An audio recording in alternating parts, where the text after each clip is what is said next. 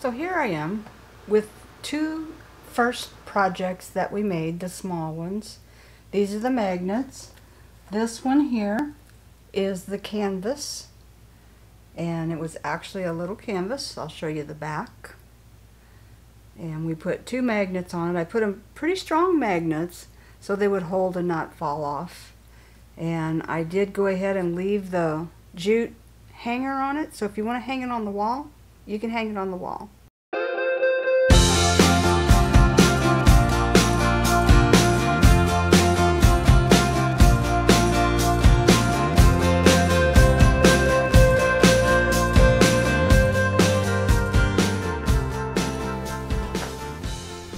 Hello everybody. Been working a little bit on our fall small items here. We're going to do a fall scene on this little block of wood. If you remember, it started out just like this one. I put a whitewash on it of thinned down paint. I used the self-made graphite paper and wrote fall on it, and we're going to also put harvest on that one. But first I'm going to work on painting a few small things here for our little pictures here that are going to be like little magnets, or you could put them on a shelf if you want. I'm going to put a magnet on the back of mine. So I put some paint already on my palette. I'm going to put a little bit more gold on here. I like a little bit of gold to give it sparkle, give it some pizzazz. And so I wet my brush a little bit, kind of get the excess water out of it, and then take a little bit of that gold, kind of dry your brush out just a little, you don't want it real thick, and then we'll just kind of swipe it on these leaves. I saved these leaves off of this. I had used this for some other project and had the leaves left over, so we are going to use those in our little project here. It'll be perfect. I think I have some more leaves up here. I have a little bit lighter green. Let's put a little bit of gold on that. It just gives it a little highlight and makes it brighter. I like brighter things. If it's too much, you can always take a little bit of brown and put over it if you don't like it. Or you can use whatever color you like. If you want to use the orange, make orange out of red and yellow, you can do that. So I'm going to let these things dry. I did put a little bit of gold on the acorn. Just kind of swipe it a little bit. I'm going to put a little bit on this part of a pine cone. I had cut the pine cone with snippers, and the whole pine cone was just a little bit too big. So if I cut them, and I will show you how to do that in another video, it's not hard, but it's a little messy. I'm going to put all these things over here, let them dry. I'm going to put just a touch of gold on the stem. You can leave every one of these natural if you desire. I'm going to do one with the more gold accent, and the other one is going to be more natural. So that way we can kind of see a difference in the two different styles. I think I'm going to paint some more gold on this acorn. And then we'll let them dry. I'm getting gold on my fingers, but that's okay. Gold is good. I didn't paint this other leaf enough. It kind of soaked it in. Sometimes the leaves soak all the paint in, and if you look at it, it looks like you didn't do anything. So I think that's all I want to do of that. I do have a little gumball here. And I'm going to put just a little bit of gold to sparkle that up. We may use that or we may not. I don't know. It's one of those things, we're going to lay it out on there and see if it looks good. Clean my brush out. I'm getting a little bit too much paint on it. it starts to get dried out a little. I use a wash rag to wipe it off there and get the excess water off of it. Here's another leaf. Well, I put a little bit of gold on this one too.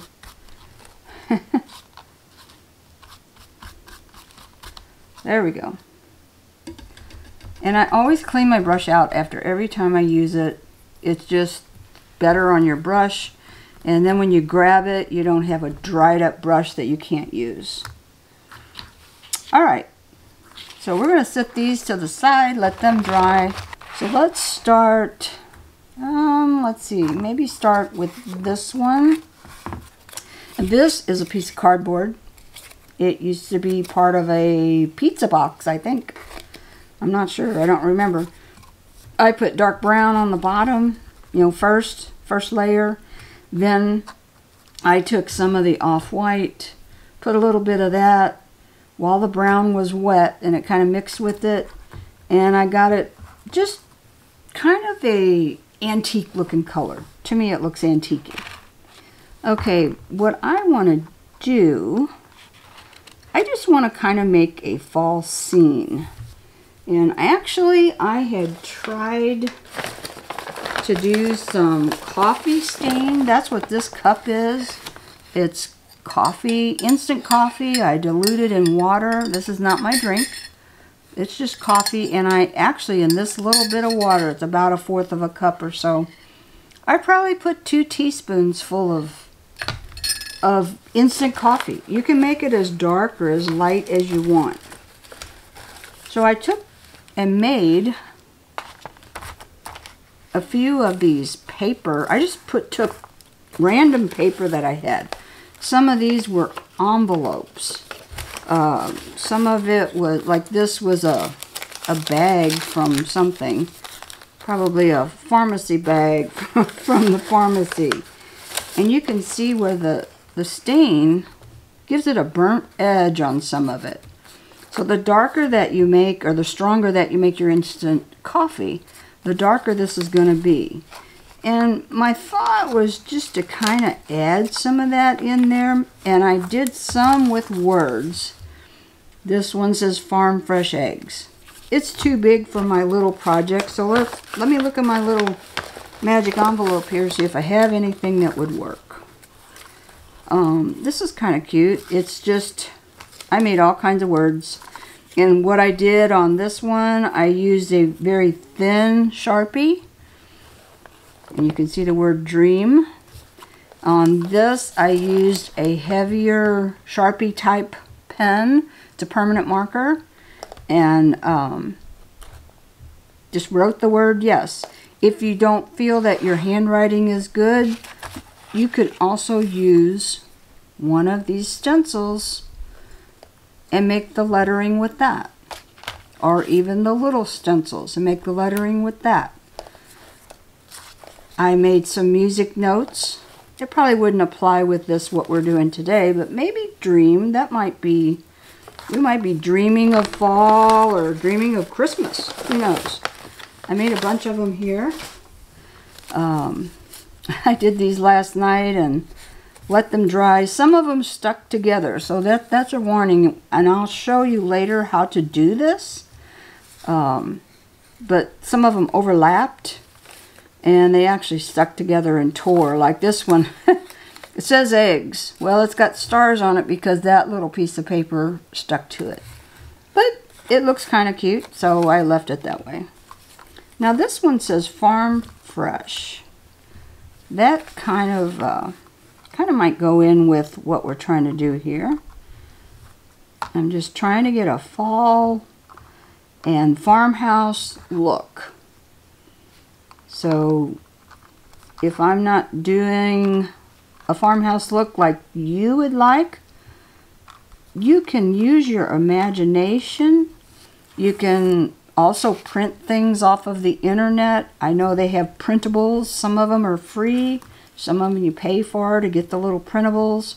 Print it out on your computer printer. And voila, there you have it. You don't have to write your own lettering. I just enjoyed trying this. I had never tried it before. So it was interesting.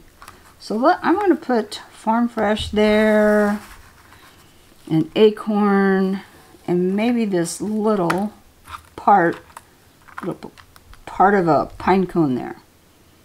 This one I kind of want to keep simple. I might switch that up a little bit. I have another acorn here that does not have, I had it left over from another project. It doesn't have a hat. I call this little part the hat of the acorn. And just so you know, that hat can come off. So when I use the glue, I make sure that I run a little bit of glue on the back side right where that hat meets the acorn. Right in there. And that way it'll hold the hat on. You don't want it falling off when you get your project done. So we're going to put this Grandpappy acorn, put some glue on it. Put enough on there because this is a little bit of a heavy acorn. And I've got the glue on the hat at the connection there. There we go. All right. And I'm trying to decide, do I want it there? I kind of like it on the outside better. And you can choose wherever you like it. I just knocked something off. I'm always knocking things off. Okay, here we go. Oh yeah, that fits perfect right there. And I put glue on both of the bottom. I'm not sure what you call these. They're the little edges of the pine cone. So here we go. This we're going to leave alone for a little bit. Let that glue dry completely. I'm going to set it to the side. And this canvas, we could either use it this way or we could use it this way. I don't know that I'm going to put wording on this one. I have one that says family. It's a little bit different coloring. I don't know, what do you think? Kind of like it that it says family. And this is a little something that you could give as a gift to someone if you wanted to. Just let them know that you're thinking about them. So I thought maybe we could use one of these leaves. We have several over here that are now dry. So maybe we could put the leaves down first. We'd have to glue them down. They're kind of curly. So you might even want to use the back of the leaf. So that way it stays down. And kind of overlap it. Oh, looky here. I think I'm kind of liking this. I'm going to show you here.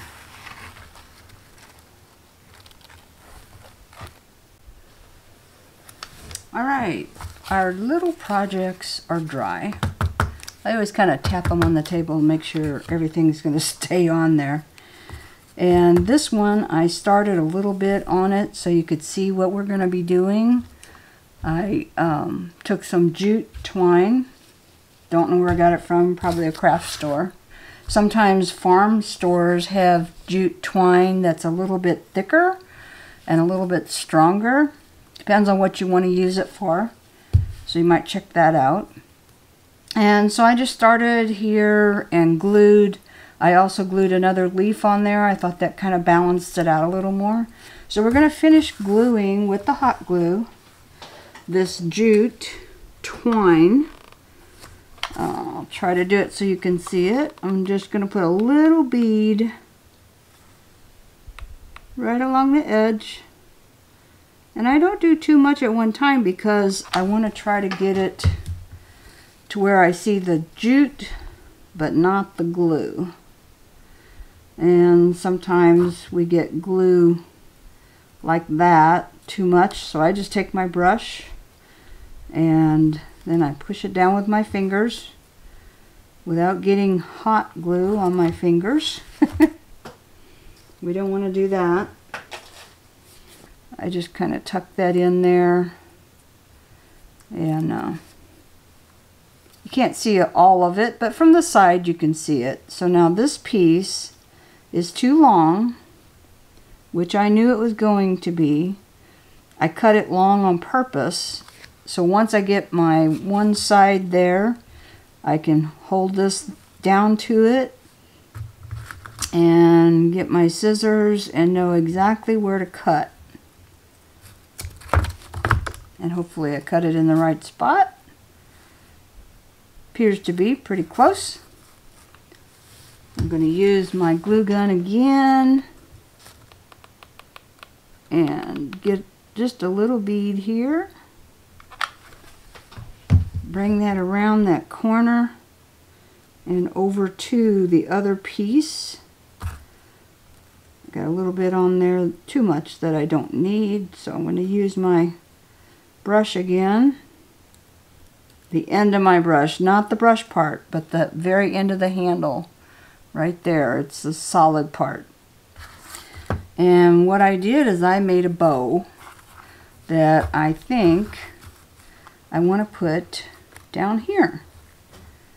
So I'll show you how to make a simple bow. I just made a single bow. I pull out about a foot. I'm just guessing, a little more than a foot. I like to have too much rather than not enough. So what I do is I find the middle, approximately the middle, and I loop it, make one loop this way, wrap it around, and then bring the other loop through that. Okay, it's lopsided. So you just got to work with it a little bit. You pull that a little. It's too big. This one would be too big, so I make it a little smaller. And you just keep playing with it until you get the size that you want. Like that. And what you can do, once you get it the size you want, take a little bit of glue, hot glue, put it right here on the back on the knot, and it will hold it so it doesn't come loose. So what I'm going to do is hold it in the front, put a big glob of glue in the back, and I'm going to glue it right there where I want it, right in the middle. And don't worry about these ends yet. We're going to cut them shorter and then kind of glue them down once that other gets dry. So here I am with two first projects that we made, the small ones. These are the magnets. This one here is the canvas, and it was actually a little canvas. I'll show you the back. And we put two magnets on it. I put them pretty strong magnets so they would hold and not fall off. And I did go ahead and leave the jute hanger on it, so if you want to hang it on the wall, you can hang it on the wall. But that's our first one. And then this one was just a piece of cardboard, and we made our own little magnet out of it using natural items and jute, and painted it so it looked like distressed wood, and put a large magnet on the back, and that's on my fridge.